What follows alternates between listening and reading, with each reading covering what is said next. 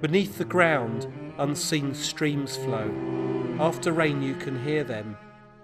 Waters rising through the sands and gravels to the south run down and unite hereabouts. The knowledge of this fact creates a sense of depth, of dimension. Are these natural features now engineered into the city's frame, the hermetic tail end of what was formerly common knowledge, a residue from better times now known only to the elect?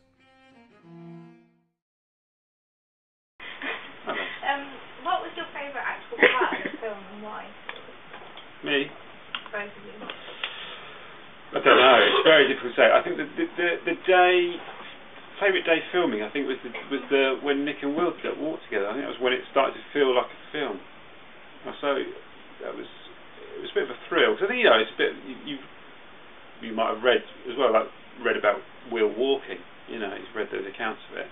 So to actually go along on one was one thing, and to film it was another thing, and also what we got out of that day as well. So it was only an hour. I think I ran off about an hour and a bit, and we used about, I don't know,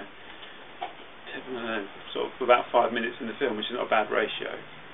So it was that was a good day. That was probably the favourite bit of actually filming it, I think. And the day over at Mogden that was beautiful. That was a good day, wasn't it? Yeah, we went to Mogden Purification Works and then to Bronzefield Prison in Ashford, which was the site of Ashford Remand. I just had an operation on my knee. I could barely walk. It was still all swollen. I had a crutch with me, trying to film and walk. But it was a good day. I didn't care at all. I just wanted to be on camera. Just talking. Come on, John, hurry up.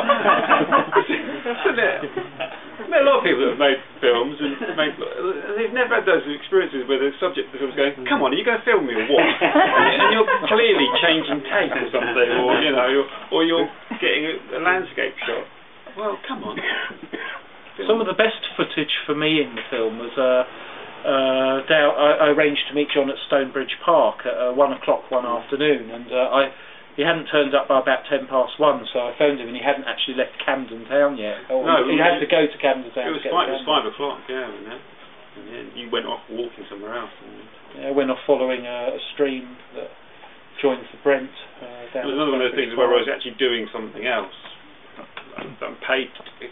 And so I said, I can't come now. I'll come as quickly as I can. So I can get back to the office, to get the camera before the office shut, and don't have time to recharge the batteries or anything like that. Just grab it, hope there was a tape in the bag. And there was. And then the walk ended in front of the Hoover factory, and the battery ran out. So Nick was talking in front of the Hoover factory, everything on. Lovely shot. I had about a second of it. And I was a bit frustrated, and yet the limitations that were imposed in terms of filming time seemed to work in our favour. They placed constraints, and we had to be really efficient, didn't we? And a lot of the shots where I'm talking about my past and how the landscape has become an ally and that sort of thing were taken on that day. So one of my things is I like rummaging around in sort of skips and finding old documents, and I did actually used to burgle empty houses, not places where people lived, places that have been derelict for a long time in the 1980s, sort of Rajinsky's room sort of thing, and bring out old letters and things. And one of the things I liked to do was I might find an old letter in North Finchley that had actually originally been delivered to a house in Ealing, say, and I'd go down to Ealing and just sort of look at this house and look at this letter and think, this letter arrived at this house in 1936, and it felt like a kind of way in to something that was quite powerful. Although what the people who lived there thought, I don't know, when they looked out the window. Holding a letter in their hand. Did you ever deliver them? I was tempted to sort of just leave one on a doorstep and sort of stuff like that. Sort of trigger a kind of spontaneous time travel experience. I'd like to do a autobiography next to get that out of the way, because I was addicted to dihydrocodeine for 20 years, and I used to buy codeine linctus from chemists. I used to travel all over Middlesex visiting towns, hitting the chemists to buy codeine linctus. It used to affect what I thought of places. So, for instance, if I went to Shepperton and they didn't sell me any codeine linctus, I'd sort of say to my friends, Shepperton, that place is a fucking shithole. But what it meant was the chemist wouldn't sell me any codeine linctus. So I'd like to sort of fuse that sort of addiction story, great backstory, with some kind of topography. You still do that, don't you, as well? Like, even, I met you at Lower Marsh once, and you said, oh, I really like Lower Marsh. I thought of all the sort of deep topographic reasons why you might be attracted to Lower Marsh, is that street, the market behind Waterloo Station.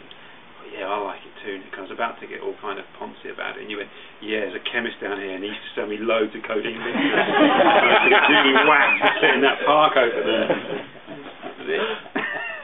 Nick, it seemed like it was a real personal thing to you, this project that you've been on for the last 20 odd years. How do you feel now that the film's been made?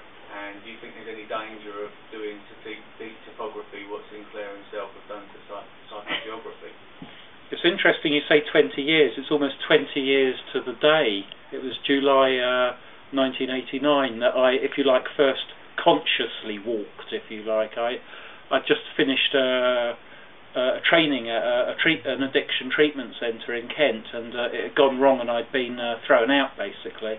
I was in quite a lot of pain, and I found a London Transport walking book from 1976 and did a walk from Amersham to Rickmansworth via Latimer on the Chess Valley, and that was the first time I consciously walked, and I found something strange happen to me when I walked. Put it this way, I'm sure I'm not the only person it happens to, but when I sort of read the Ramblers Association magazine, and to some extent when I read old topographies, they don't seem to write about the same magnitude of experience.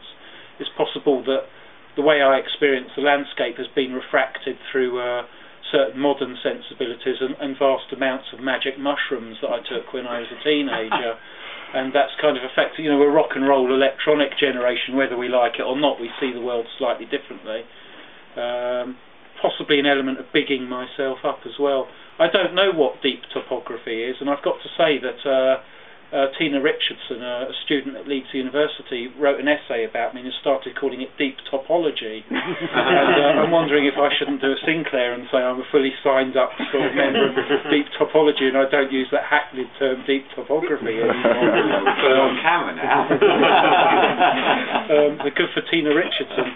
And it's always been, years ago when I was walking, a friend used to say you ought to write a book about this, and I felt that I was so hurt, if I can get a bit personal, I was so hurt and so going off licking my wounds, I didn't want to bring this world back into the arena of the culture for it to be kind of chatted about and all the rest of it.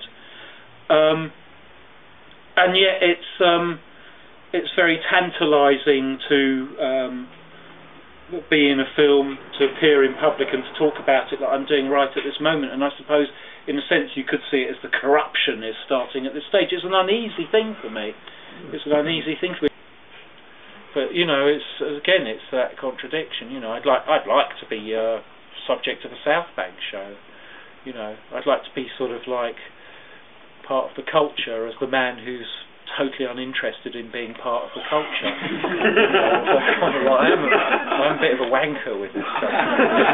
It's like you can't. It's like something out of sort of Derrida or something. Deconstruction. It's like it's almost like it so impinges on the way we think that you can't twist out of it, or you twist out of it, and then I'm going to write about how I twisted out of it. And you're back in again. You are quite. It's interesting you say because we have these conversations weekly and every day. Yeah, and what's interesting is Nick takes it, and I completely sympathise with him and empathise with him, but then he is part of the culture because there'll be people in the bookshop here, I'm sure, that go, you say Nick Papadimitriou, people go, oh, I've heard of him, because like Will's written about you, so you're in Will's work, right? So straight away you're in. Iain's mentioned you on Radio 4. I've heard Iain Sinclair mention you on Radio 4 twice. He mentioned you at a screening at the other cinema, not the other cinema, the Renoir. Did talk about it for about 3 or 4 minutes. And Russell used to do a character partly based on you as well. And you were mentioned twice on Russell's radio show. So you sort of have permeated the culture in a way that most people never do. Doomed. Yeah. I failed in my project.